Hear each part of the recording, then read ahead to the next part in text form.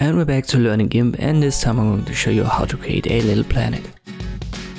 It's easy to do in Gimp, but the results they vary depending on the photo that you use. Let me just use such a cityscape.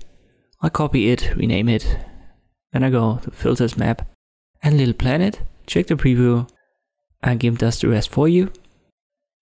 Then let's check the tilt first. For this typical little planet effect, you should keep it to 90 degrees. But you can even go in the negatives like this.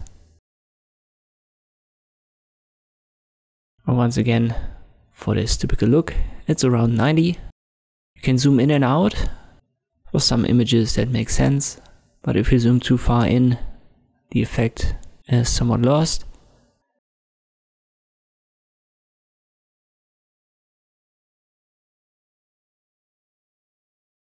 You can spin it, which is simply a rotation effect. And there's also a panning function right here. By default it's 0.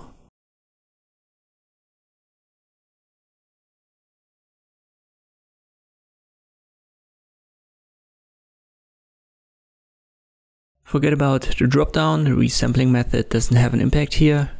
We can just keep it.